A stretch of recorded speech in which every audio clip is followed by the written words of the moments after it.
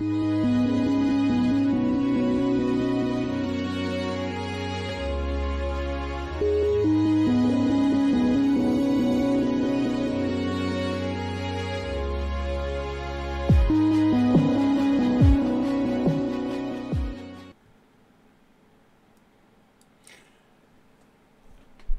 guys, and today we're going to be taking a look at a replay. This one was sent in by a clan member of CNDS, that's Cobra Nation Death Squad. His name is Black Hawk in the clan, and he's playing an arcade game in his M4A1 Sherman here, as you can see, and it is an arcade battle, I believe. Let me just double check that real quick. Yes, it is an arcade battle. It says so right up there. And so he wants me to give criticism about how he played this match. He feels that he could have done better. And so I'm going to let certain things just play out, and then I'm going to pause the video and I will give my feedback. We've already got the first tank spotted, Baden 54. He's a medium tank of some kind.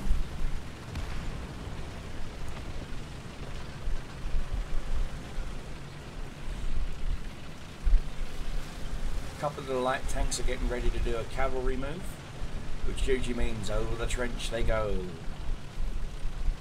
Now, this isn't a bad defense. Where he's heading now is not a bad defensive position. It really isn't. The reason why I say that is because he'll have protection from his sides. Now, he is, of course, in a Tommy cooker, which means that a lot of the ammo in the Tommy cooker, as you can see, is heavily stored in the sides and center mass of the tank. So what you want to do is you want to cover up those sides. I know that severely limits your field of fire and your view and your cone of fire. But at the end of the day, you have to be very, very, very defensive in a Sherman, not aggressive. You can be aggressive in a Sherman, but eventually you will pay for it. So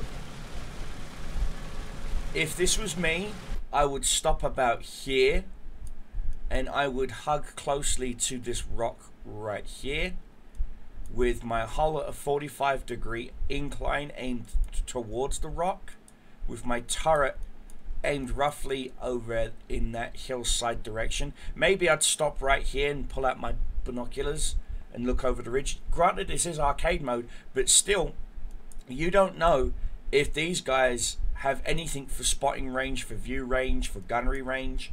So always play safe, even if you're in a team game like this. Now, if you're platooned up with a squad, that's a different story, because you're usually probably on something like TeamSpeak or Ventrilo or something like that. Again, he smartly uses the rock for cover, but he's not angled. He's not angling. So let's use ASUSTek 140 here for a second. Now, as you can see clearly right there, he's out in the open. Okay. Now this is a Panzer IV F1. This has got a nice little 75mm punchy gun that can easily go through an M4A1 Sherman if you know where to aim, especially if they're showing you their sides like he is in this angle here. Do you see? But he's more taken up with killing the light tanks because he wants kills. This player here clearly doesn't understand what teamwork is. Now, of course, there's the Panzer III Als F behind him. That has a 50mm gun that can get through a Sherman's front armor with the right knowledge, of course. So I'm going to go back to black. Okay, now he has successfully pulled back some and is only revealing this section of his tank, where I'm highlighting with the mouse. And the downside to that is that's where his driver's at. So there's a high chance his driver could have got sniped, which means he's immobile from anywhere between a minimum of 5 seconds up to anywhere like 30 seconds, depending if there was any additional damage done. Because don't forget, his transmission is right in the front here.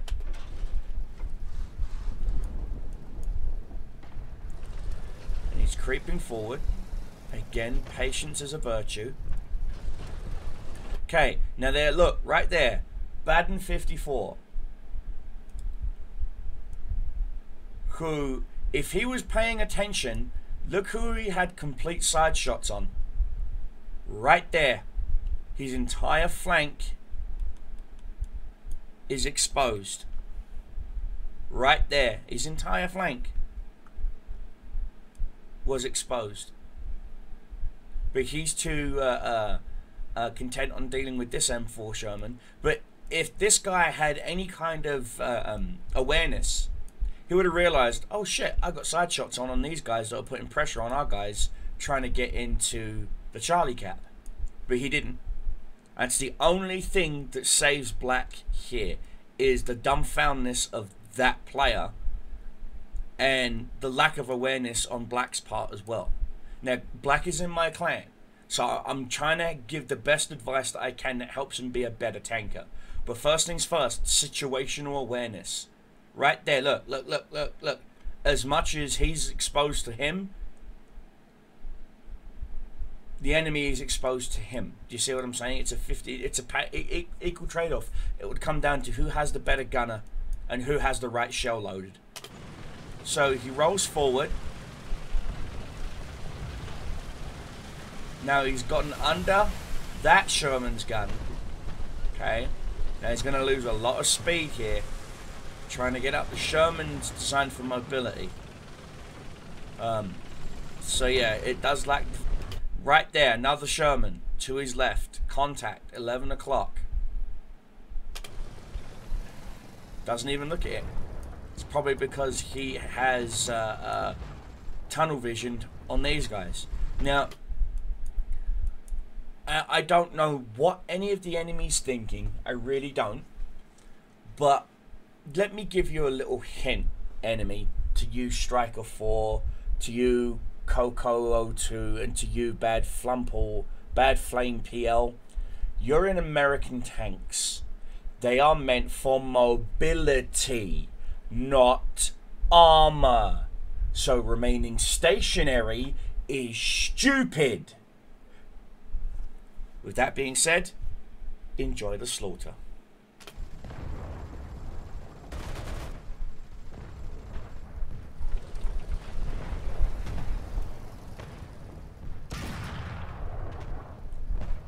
And at the same part, using your... Yes, granted, it is arcade mode. But don't use your machine guns. I know you're using them for maybe additional damage if he's side on or showing you his rear. But do not use your machine guns, because it allows other tankers, for example, like this Panzer IV F1, who he doesn't have shots on, but that F1 may have shots on him. It allows them to range in on you like that. So only ever use your machine guns in an anti-air defense role,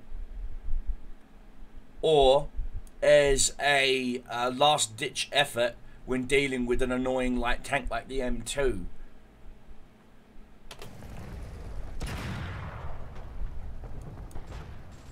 Gotten into a bit of a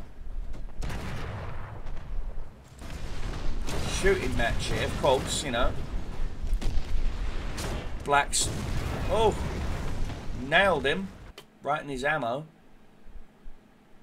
So that's Black's first kill. Again, mobility. Now this is a big freaking no-no. This is a humongous no-no. You've got no protection from sides. Wow, a rock is not going to protect you. If that M4A1 Sherman was even that enemy one right there, Max Vons, whatever his name is, I'll just call him Dave. If Dave there had any kind of freaking brains in his skull, that T50 would be dead already. And he'd be in a prime position to snipe Nick, or Blackhawk, right here, and end his tank's day. Like that. And so, again, he's overly exposed himself. He hasn't even angled. He's full on 90 degrees against the targets he's shooting at. He's also shooting at an M3. Okay? M3 Stuart, I believe. I wouldn't bother shooting at the M3 I would be shooting at the Panzer III J1. Now, why the J1? Well, the J1 has a gun that can kill you. That for some reason, again, half these guys who had really good tanks were aiming at tanks that were beneath them, combat-wise. They were just looking for cheap and quick and easy kills. And sadly, that one T-50 that M4 Sherman should have killed has now killed the Sherman. Seriously? It looks like Lady Luck is clearly on Black Hawk's side here. But I would have been shooting. I would have ignored the Panzer IIIN. The 3N is the premium tank, I believe, that has. Yeah, it's the premium tank that has the little derpy, inaccurate howitzer. It was meant for anti-infantry. I would ignore it for now. I would have gone for the J1 or the ZIS-30. Especially the ZIS-30. The ZIS-30's gun will punch a hole in you the size of flapjacks all day. At any range. So he's wised up and he's now aiming for the ZIS-30. He's taken no damage yet. ZIS-30's aiming at Sherman. Misses. Okay, he's lost a couple of crewmen. And there we go. Black Hawk finally took him out. Right there. See it, guys? Right there is where you want to aim to take out a ZIS-30. Because that's where the majority, if you look, driver, co-driver, and the ammo. He clearly hit it, and the shrapnel went through and made the tank completely combat ineffective. Good shooting there. But again, you've you've overly exposed yourself. You can see that the enemy has taken both Alpha and is in the process of taking Charlie. You're overexposing yourself. You're overexposing your weaker lower plate to a Panzer 1J, and you're going for a 4C. Makes no sense. You want to be punching up. See, right there. And now all of a sudden you've noticed the Panzer III 1J. Always, always, always, always. First thing, regardless, if you're playing arcade mode, first thing I do is I hit that tab button, I look at the enemy, I know who to look out for, and I know who to ignore. It's always smart to think before the battle starts. Now he's going to dogfight with a Panzer 1J. I don't know what this 1J was doing. Clearly this 1J is either brand stock, new, or he hasn't got a fracking clue. And the Panzer 1J got took out by a Marder 3. Again, he's not angled. He's not thinking about, wait a minute, A's still captured. Is there potentially a tank destroyer out there? Is there potentially another ZIS-30 or a Marder? He's starting an air battle with his tank openly exposed. There's a Marder 3H right there. What the hell is he thinking?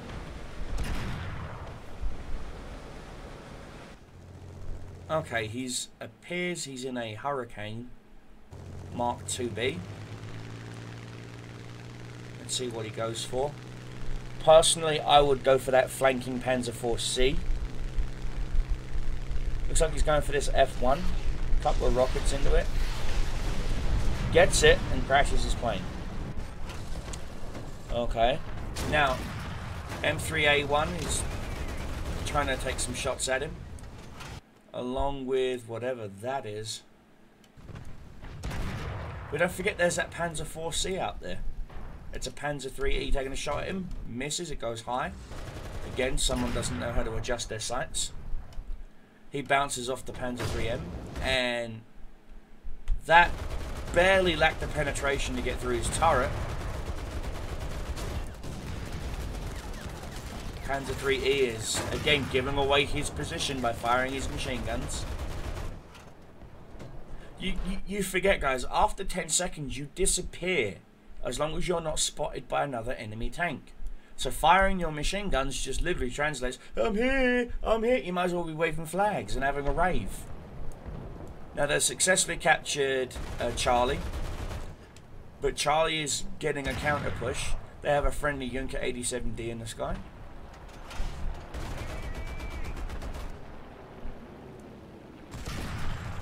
Still trying to dance with this Panzer IIIe. I would have closed in the difference. I would have used my speed. I would have started to get closer. Again, when you're in a plane, take a mental note of where the enemy is at. Take a mental note. It's okay, 3 tanks flanking left side down the 1, 2, 3 line. You know, always take mental notes. Also, another thing you need to do is take a mental note of how many planes are in the sky, both friendly and enemy. Especially friendly, because they don't care. They're just going to spam their bombs. They don't care if they kill you or not. You know? And he got the Panzer IIIe. Must have set him on fire. Now, with that done, is he going to roll forward? He starts to roll forward. He's got 4 kills now. And 4 assists. Seriously want to know how this tank hasn't taken a single scrap of damage. It's mostly luck. Okay, looks like Charlie is getting a rave. Okay, so he's rolling up again. Again, this is a huge freaking no-no. You're going to expose your entire tank. Granted, Shermans get really good gun depression, but look at this, look at this. If you know where the enemy's at, like that F1, why would you expose yourself like this? Okay, he now knows where you're at. Because you just took a shot at him. And now you're firing your machine guns. Just, wow. Just, wow. You lucked out, my friend. You absolutely freaking lucked out. I'm serious, guys. This is probably... His tank's probably full of lucky rabbit's feet. I'm serious. I could only hope and... right there, there's an M2A4. Who's got side shots on you? A Stug 3, even. And I don't even know what that other one is.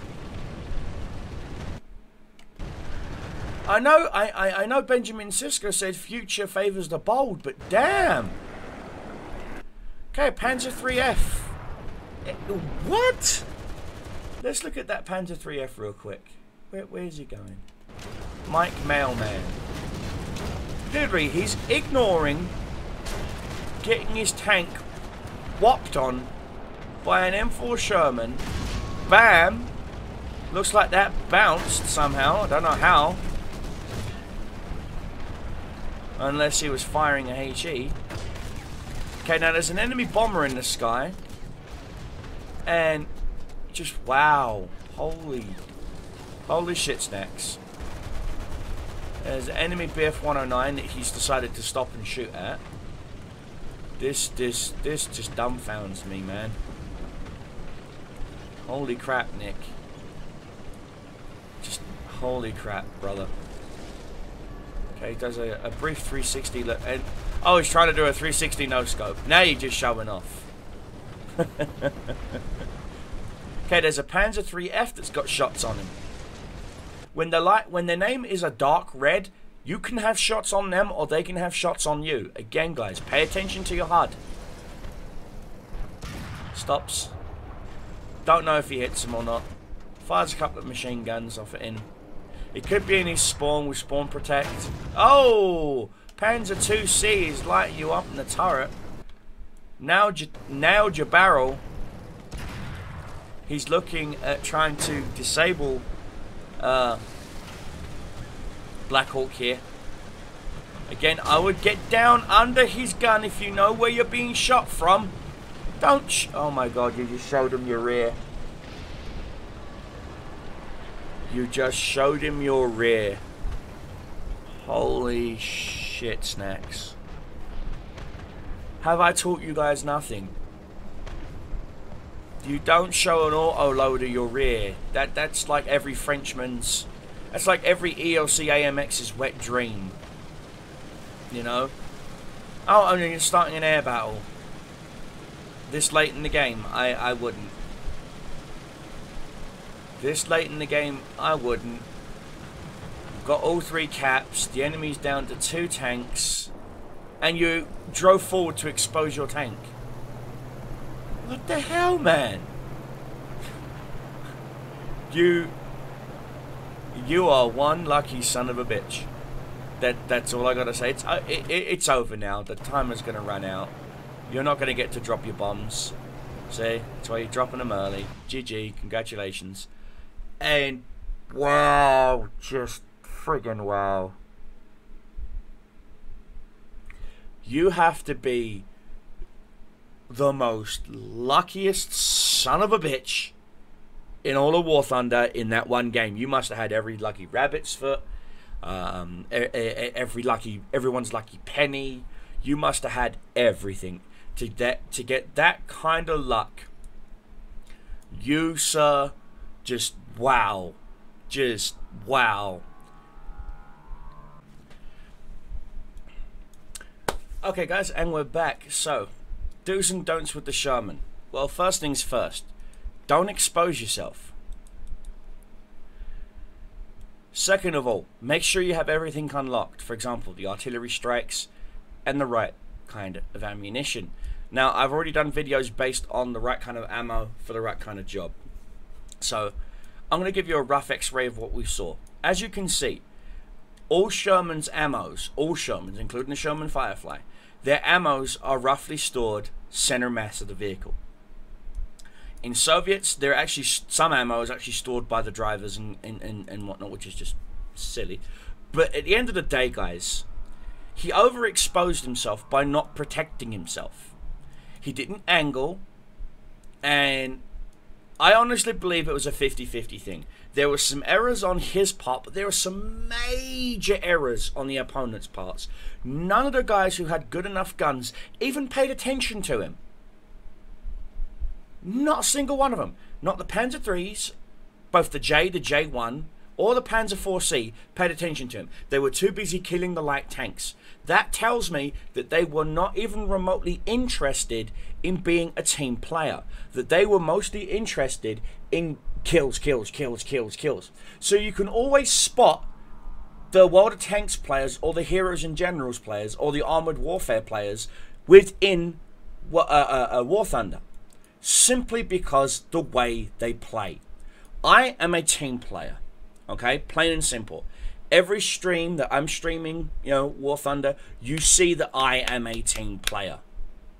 If I'm grouped with Power Hands or Warhammer or whoever, you openly see that I am a team player. That the only thing that I care about is that my tank platoon does well as a whole. Not myself.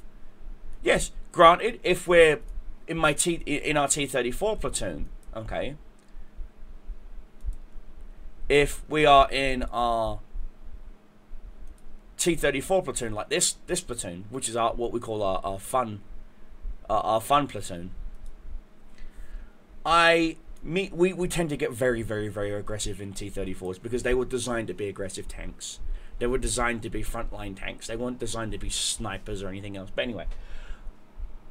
And then it comes down to a little banter between me and Pell who can get the most kills. But ultimately, when I'm playing Americans are a very defensive tank. They rely on mobility to get them out of the shit. For example, look at the Hellcat. There is a review coming of the Hellcat here soon. I'm just waiting to get to a friend's museum where I actually get to drive a real Hellcat. But anyway, more on that later. But at the end of the day, guys, the Sherman tank in general is a... Whether it's got the up armor or the up gun or whatever, is still a mobile tank. It's designed to shoot on the move, which is why Shermans were the first tanks fitted with a vertical stabilizer. Unfortunately, that is not representative here in War Thunder, which is a shame, because all American tanks past 1941, with the exception of a few, were actually designed to have a vertical stabilizer installed. And even by today's standards, how do you think tanks can shoot on the move? They have both a vertical and a horizontal gun stabilizer that is computer controlled. So there you go. But at the end of the day, guys, when it comes down to it, what Black Hawk did was, I'm not sure if it was ballsy or if it was just stupid. And I say that out of love. I'm not saying it out to be insulting. I'm not trying to insult him. He openly left his flank wide open. He totally, you know, just tunnel visioned on specific tanks ahead of him, ignoring the tanks to his side. And those tanks that had successfully flanked, that didn't shoot at him, fucking shame on you. Fucking shame on you. Again, I say that with all the love in the world. You know this, Nick. Next time, buddy, pay the fuck attention. You know, don't get tunnel visioned. So on the do's, be defensive. Be a team player. You know, if you've successfully disabled a tank and set it on fire, pick a different target. Because there's a high chance that one of your friendlies is going to come along and snatch it. You know, you still get EXP and credits for disabling it, and you're now getting more EXP and credits for disabling or destroying another bloody tank. Worst case, better case scenario, the guy you shot at doesn't have repair kits or doesn't have a fire extinguisher because it's a brand new tank to him. Guess what? He's now going to just burn and burn and burn and burn and burn, and you're just going to keep ticking off all those critical hits. Do you see what I'm saying? You got too target focused, and that will be a downfall of you. I'm pretty sure you already know what I'm talking about, where you're so focused on one tank, you didn't see the T-50 or the other M4 Sherman or the other Panzer IV coming from the left or the right, and boom, you're gone. Because you didn't pay attention. Situational awareness, they give you that little mini-map for a reason, my friend. Use it. Okay? Use it. That's the only advice I can give you. Other than that, you know, use your artillery. I use it in two ways. You use it as a defensive measure, i.e. that you've capped A successfully and they're counter pushing it and you've got no friendly tanks to defend it. Throw an arty down on A. Best case scenario, you've actually critically damaged the tank or destroyed the tank that's trying to take A. Or you know there's a specific alleyway or a crossway that's full of enemy tanks and you need to get across there. Use your artillery. Throw it down, not on those tanks, but in front of those tanks. Kicks all the dirt and the dust and everything up in the way. You can just dart across using your speed. That's what I do in my T-34. That way they didn't get shots on you, and they, you know, if you're fast enough, they won't even spot you until it's too late when you're behind them and you go poop, poop, poop, poop, poop, and you put them all out of their misery. Do you see? Just little tips I can give for you for advice. Again, medium tanks are designed for flanking. They're not designed to be frontline battle tanks. They're not IS-1s. They're not M103s. They're not Mausers. They're not Tigers. They're not Tiger 2s. They're not Jagdtigers or Jagdpanthers. Panther tanks are designed to flank. Panzer 3s and 4s are designed to flank. M4 Shermans are designed to flank. Walker Bulldogs are designed to flank. You got to know the role of the tank. History, you know, Wikipedia and various other sources are your best friend, my friend. Learn the tank tactics. Read actual tank commanders' strategies with specific tanks like the Sherman Firefly, the Panzer III, the Panzer IV, the Tiger, the Panther, the Cromwells, the Centurions, the Churchills. Read up on these. That way, when you actually get into that tank, you have a rough idea of how that tank, why that tank was designed that way, you know, and you actually do better overall in both arcade and realistic. Again, don't forget, use your binoculars. If you don't know where they are, go to your menu, go to controls, go to view controls, and you will find binoculars right there. I've got mine set to my tilde key.